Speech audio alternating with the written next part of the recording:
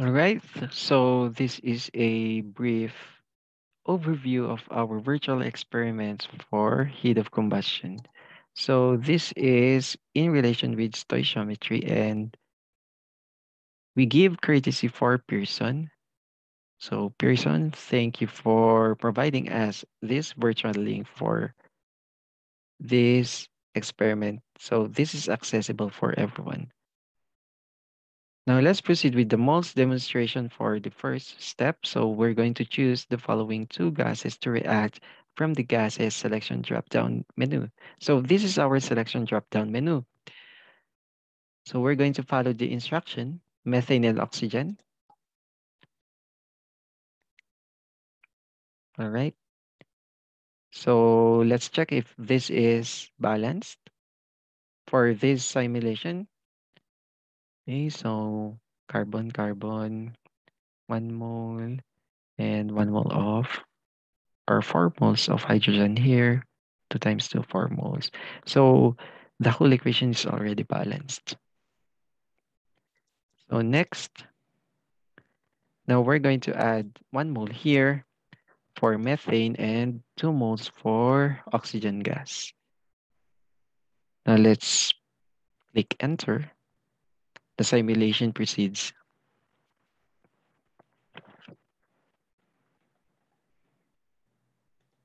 Okay, so the initial figure here,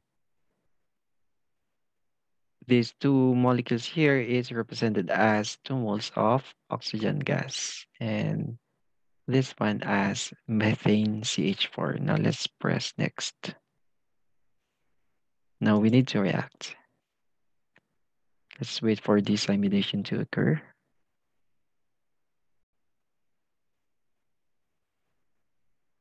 Now from this initial, once we already reacted both, okay, or once we combusted CH4 with oxygen gas inside the bomb calorimeter, it forms the following products as 2 moles of water.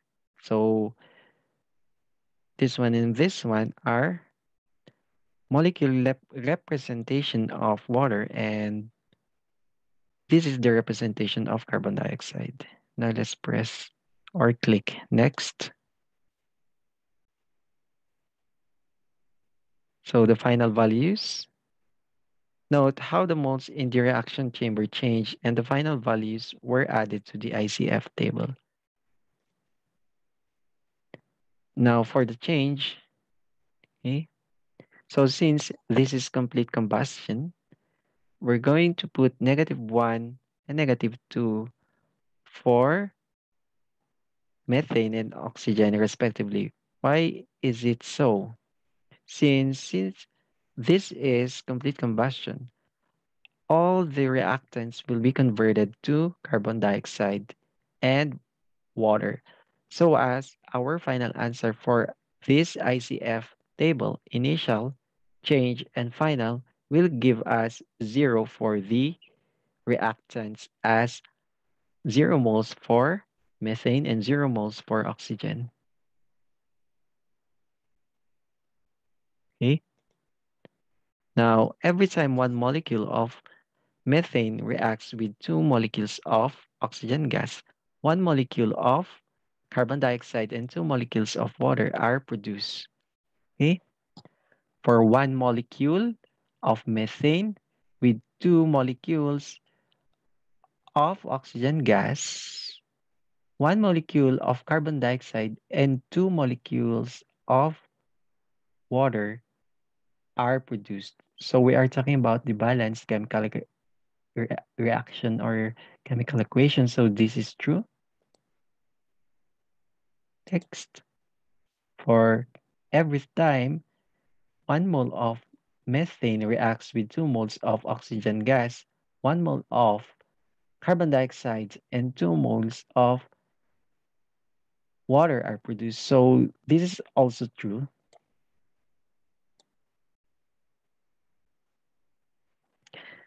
The change amounts are dependent on the coefficients in the balanced equation. Yes, this is true. The final amounts are determined by adding change amounts to the initial amounts. So this statement is actually when we add initial and change, we get final. Okay. So let's check. 1 plus negative 1. So this is 0 for methane. 2 plus negative 2. This is also 0 for oxygen gas. So 0 plus 1 gives us 1 for the final moles of carbon dioxide. And 0 plus 2, this is actually 2 for the final moles of our water. So this is true. Okay. Now next. So this is the summary. The initial amounts are independent of the balanced chemical equation and are determined by the experimenter. The change amounts are determined by the chemical equation and must follow the same ratio as stated by the coefficients in the balanced equation. Okay? So I repeat, the change amount, this one, must follow the same ratio as stated by the coefficients in the balanced equation. And lastly, the final amount is the sum of initial and change. Okay, initial plus change is final. Now, if we're going to rerun our experiment, our virtual experiment, so we're going to use 2 here, 2 moles of methane and 4 moles of oxygen gas. Click enter.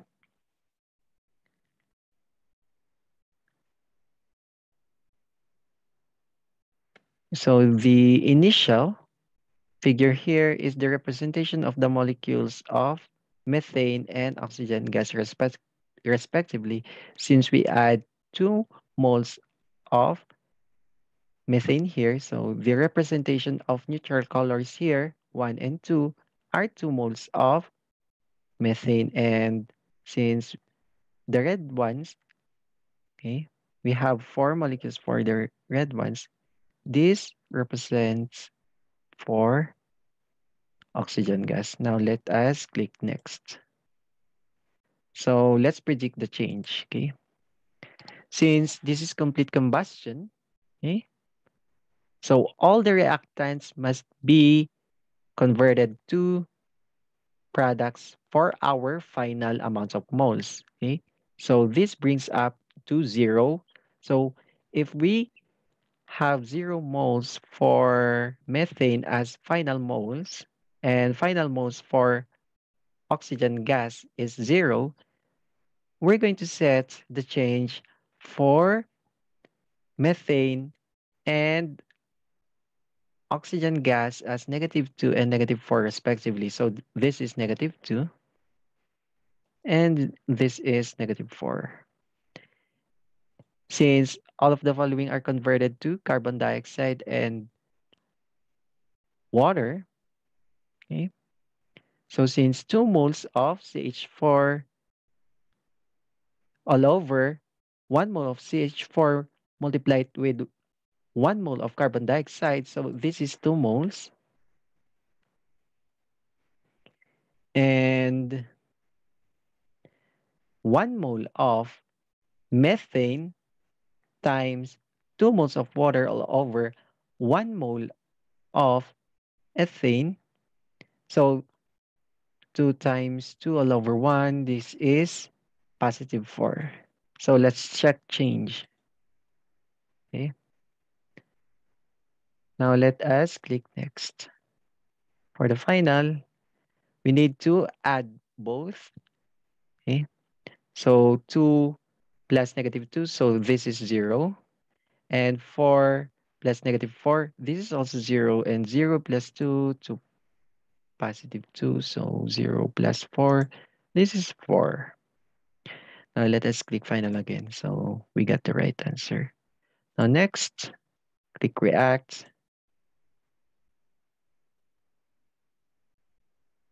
Okay, please wait until the particulate level view of the initial and final condition is produced before proceeding with the next step.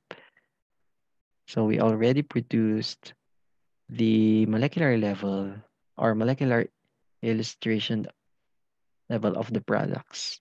So we have 2 moles of carbon dioxide and 4 moles of water here. Let us click next. This is the final particulate fume. Okay.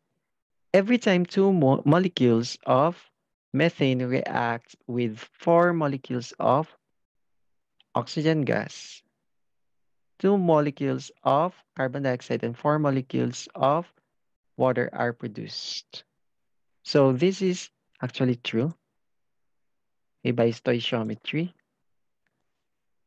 Every time 2 moles of methane reacts with 4 moles of oxygen gas, 2 moles of carbon dioxide and 4 moles of water are produced. So this is actually true as well. The amounts in change rho are dependent on the coefficient in the balanced equation. So this is actually true as well. Okay? This is dependent on the ratio or stoichiometry of the reactants and the products. Okay? So since this is complete combustion, all the reactants will be combusted into carbon dioxide and water. The final amounts are determined by adding. So to determine the final amounts here, we're just going to add respectively for each species. So this is true. Next. Okay. So we are going to rerun the experiment. We're going to use 1 mole of CH4 and 3 moles of oxygen gas. Let's proceed. Click enter. Now let's wait for the simulation to proceed. Okay. As you can see here, the initial microscopic view or atomic view of our species here, we have 1 mole for methane and 3 moles of oxygen gas. Now let's click next. According to the balance equation, how many moles of oxygen O2 are required to react with 1 mole of methane CH4 provided? According to the balance equation, how many moles of oxygen O2 are required to react with 1 mole of methane?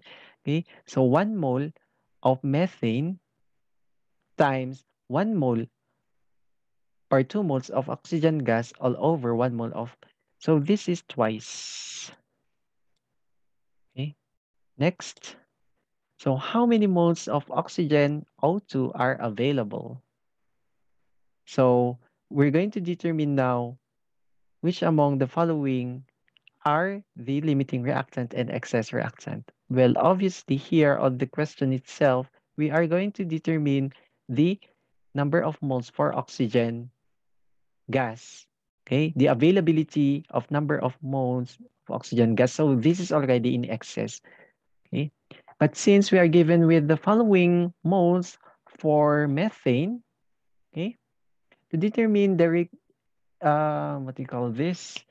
The limiting reactants, okay, which limits the production of the products, okay. The limiting reactant now here will be calculated as the given moles all over the number of moles in the balanced coefficient of chemical equation. Now, let's divide 1 mole for methane all over 1 mole for methane on this reaction. So that is still 1. For 3 moles of oxygen gas all over 2 moles of oxygen gas. So this is already 1.5. Okay. And converting it to methane, so it is still 1.5. So we're going to answer it as 1.5. 3 all over 2. Okay. 3 moles of O2 all over 2 moles of O2 from the balance equation. I hope this is right. So this is 3. Okay. 3 moles of oxygen gas which are available. Okay. So this is actually the given. Okay. The question states that there are 3 moles of O2 in the container initially. Okay. So the analysis is how many moles of oxygen O2 are available. So if we're going to answer this one, okay, we don't need to overanalyze it. So this is just a question on how many moles initially for the oxygen. So this is 3, okay? Sorry for overanalyzing it. So let's click next. According to the balance equation, how many moles of methane are required to react with 3 moles of oxygen provided? So still 1, okay? Oh, it's 1.5. Okay, how did we get 1.5? So from 3 moles of O2, okay, times 1 mole of CH4 all over. To cancel out the number of moles for O2, we need to divide it with the coefficient 2 or 2 moles of oxygen gas from the balanced equation. So 3 times 1 all over 2 gives us 1.5. The amount of methane that reacts must be the same ratio as the ratio of the coefficients in the balanced equation. So it's 1.5. I repeat, so how did we get 1.5 here? 3 moles of oxygen gas times 1 mole of methane from the balance or the coefficient of balance of chemical equation all over 2 moles, okay, from here gives us 1.5 moles of methane. Next, how many moles of methane are available? So 1 mole. Now, the ICF raw predicts the amounts of each reactant and product based on the response to the previous question.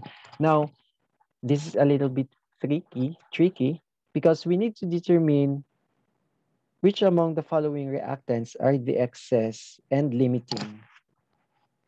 Okay? For the limiting reactants, it is already obviously 1 mole of given methane all over the balance coefficient at 1 mole of methane. So that is still 1. For the 3 moles of oxygen gas all over 2 moles of oxygen gas from the balance equation gives us 1.5. Now, how are we going to predict the change? Okay, so since this is still combustion, our formation of products will be depending on the limiting reactant, which is CH4. Okay? So 1 mole of CH4 produces a product of positive 1 mole of carbon dioxide. How about the other one? Water. To calculate now the number of moles for water, so 1 mole of CH4 times 2 moles of CH4 all over 1 mole of CH4. So the mole of CH4 cancels out, gives us 2 moles of water. 2. Okay. So since we have -1 here, and to predict now the amount of oxygen gas here, -1 mole of methane or 1 given mole of methane, multiply it with 2 moles of oxygen gas all over 1 mole of balanced coefficient of methane. So this is equal to -2. Okay. Now let's predict the change. So we are correct. Okay. So next one is to predict the final. So 1 minus or 1 plus -1, this is 0. 3 plus -2, this is 1. 0 plus 1, 1. And 0 plus 2, 2. Okay. Let's double check. Okay. All right. Now let's proceed. Now we need to react both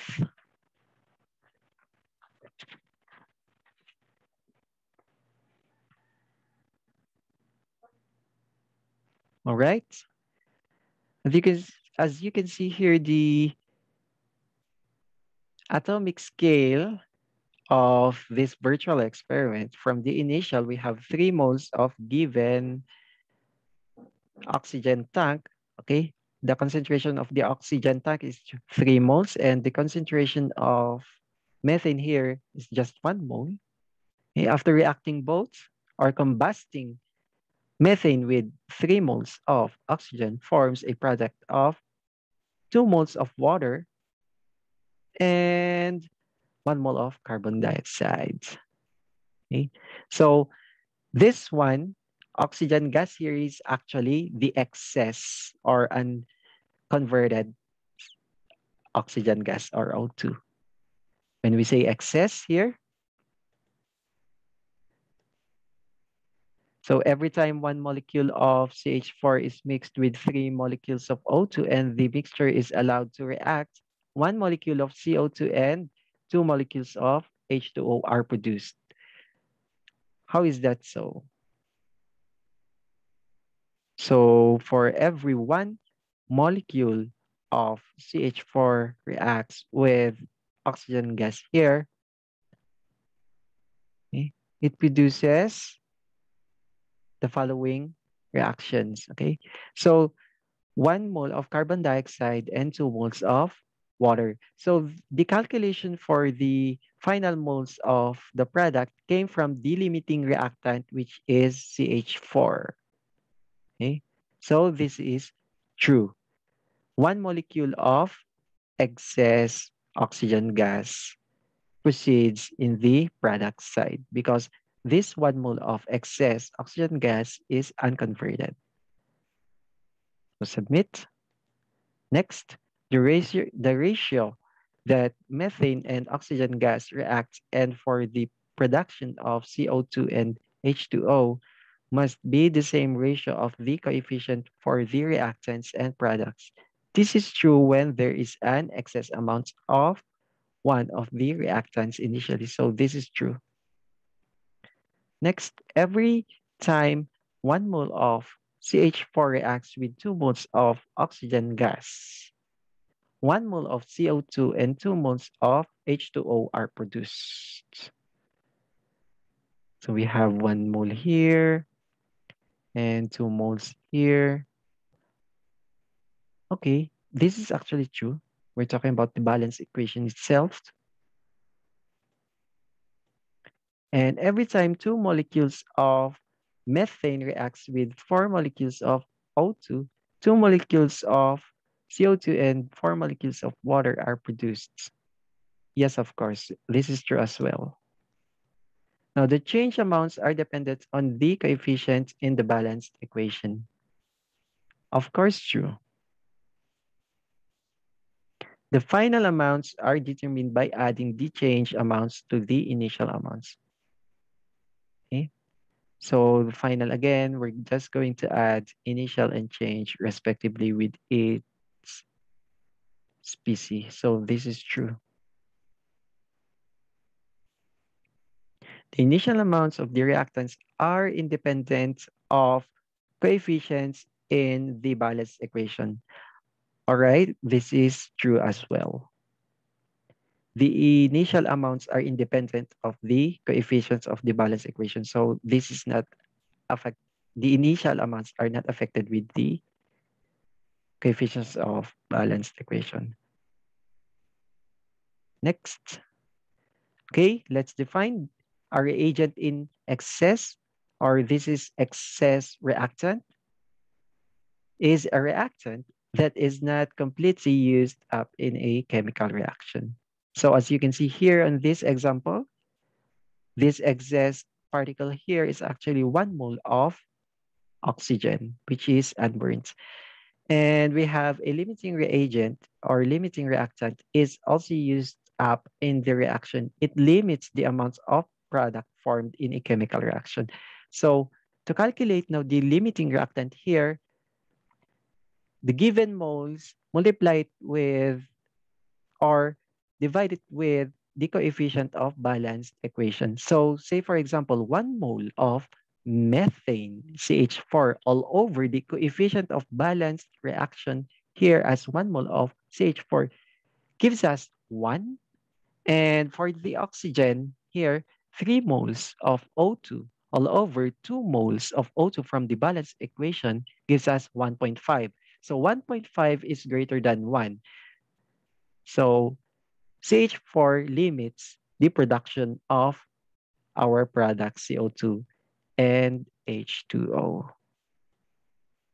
In these experiments, which substance is the limiting reagent? As said earlier, 1 mole of CH4 all over the balance coefficient of 1 mole of CH4 here gives us 1 for CH4.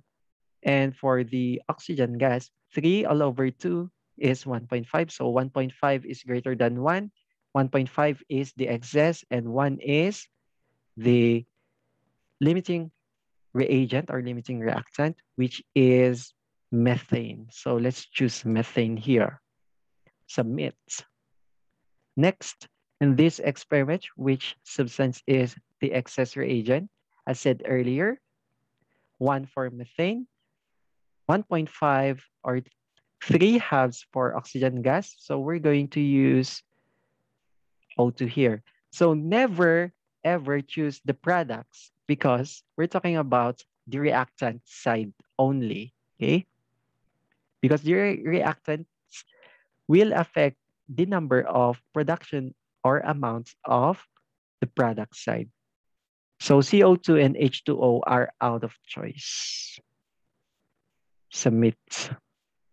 Next, how are the initial amounts of reactants and products determined? The amounts are determined by the experimenter. No. This is defined by the unbalanced equation. No.